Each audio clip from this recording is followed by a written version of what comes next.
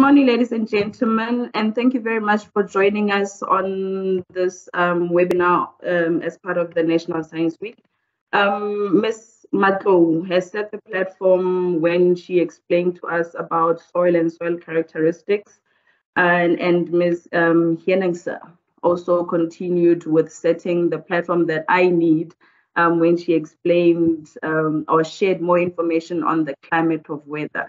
Now, what I'm going to go into is how we can now utilize the soil and the weather, the rain, example, etc., to make something that we need on a daily basis, which is food.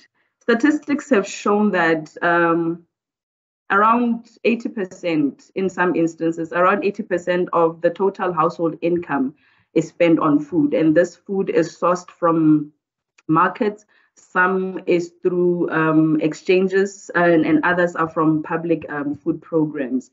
Now, with this information, it has also shown that in a lot of instances, the notion is that you get food insecurity mostly in the rural areas, but it has been found that in the urban areas, there is what is known as the urban poor, and these individuals or households have been found to be food insecure because of the high amount of money that is spent on food. That is what I mentioned earlier, 80%. So now the question that one asks is, why are we not doing something about this? And as some philosophers said, if you grow your own food, it's simply equivalent to one printing their own money. Somebody might ask, how do we do this? So this is what this presentation is about. If you look at the picture that's on your left, it is an example of a homemade vertical farming structure. All you need is PVC pipes. If you go to your local hardware store, you get PVC pipes, you get the joints, you make several holes and you put your seedlings there and you make sure that there's sufficient water to irrigate. And there you have your vegetable in PVC pipes. If you want to go simpler, the picture that is in the middle, you can use empty soft drink bottles. You cut them, you can stack them up to make something equivalent to the vertical structure on your left. You cut them up, you fill them up with soil, you put holes, you poke holes on the bottles and you insert your seedlings there.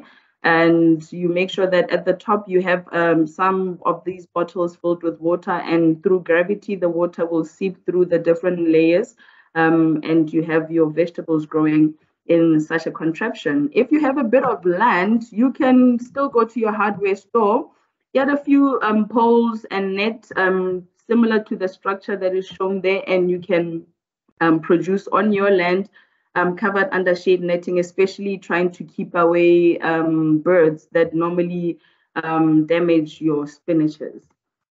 Taking it to another level, you can also look into, your 12.5 bags of mealie meal. When the family has finished enjoying the mealie meal, you can take that bag, make holes on it and fill it up with soil, take your seedlings and plant them on that bag. You can have instances whereby you don't plant just one type of vegetable, you can plant multiple vegetables, but obviously you will need to know the type of vegetables to plant in such a system, because you need to make sure that there is no excessive competition between the vegetables.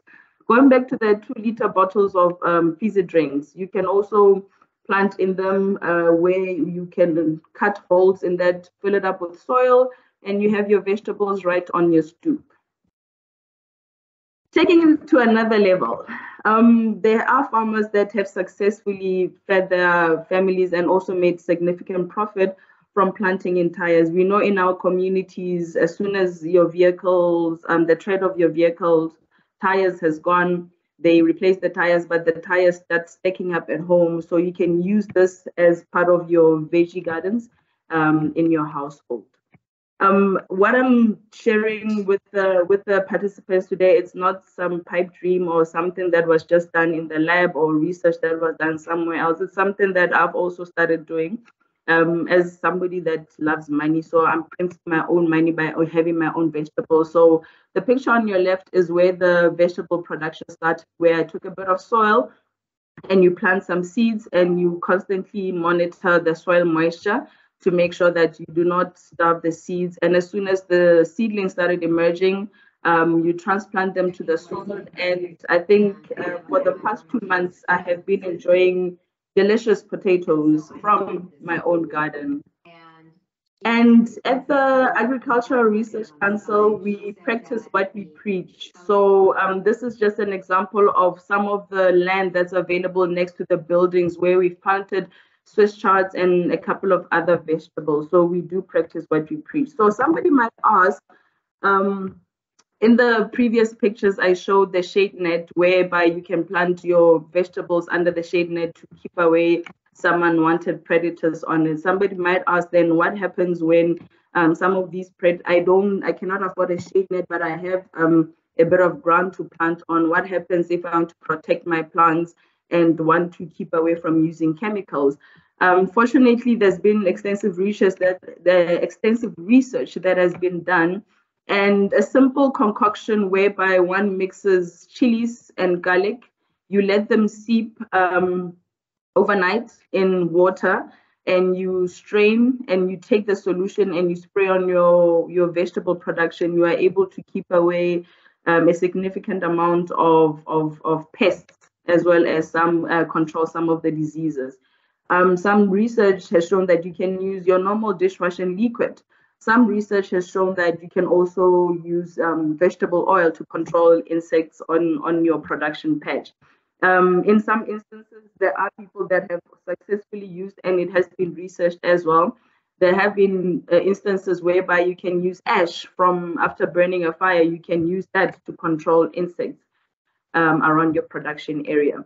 Looking at the garlic and chilies and dishwashing liquid, one might think that no, this is something that is just fabricated, but I'm one of those researchers that has done research on this. And if you look at the picture A, this is a typical structure of a bacteria which causes disease known as Burkholderia.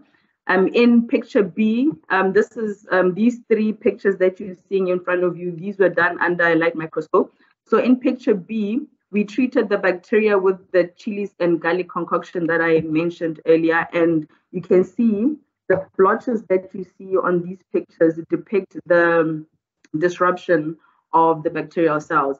And in picture C, we did the chilies garlic concoction and added the dishwashing liquid, and you can see the flattening of the bacteria, showing disruption of the bacteria cells. So this is just to prove in a lab setting that these concoctions do really work.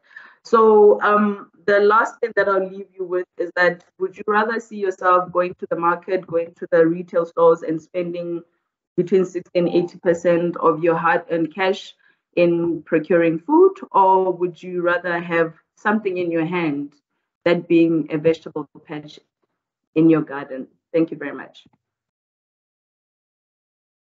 Thank you.